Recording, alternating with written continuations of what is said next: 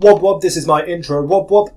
Ooh, what's good YouTube, is in now 1337 aka Snow here today to show you guys what I got from the raid and completing it. So we got the Chatter white shader, as you can see on screen. It's an all white shader, it looks pretty damn cool. It's a legendary one, very cool.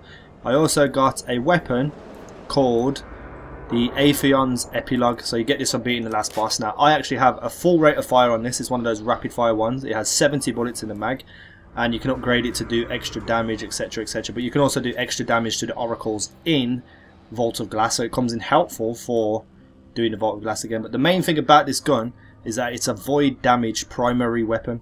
So anything that's like a Minotaur or anything with void damage shield, I can instantly take them out with this gun. And it's such a rapid fire gun that it's just incredible. Really impressed with it. I'm so happy I've got something from the raid.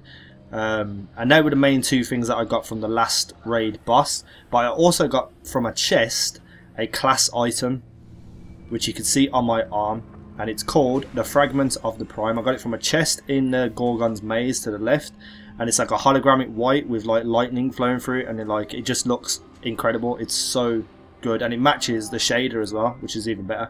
So definitely epic loot from my first run of the raid. I hope you enjoyed that. Drop a like and a favourite, some feedback, some comments, and I'll see you in the next video. Peace.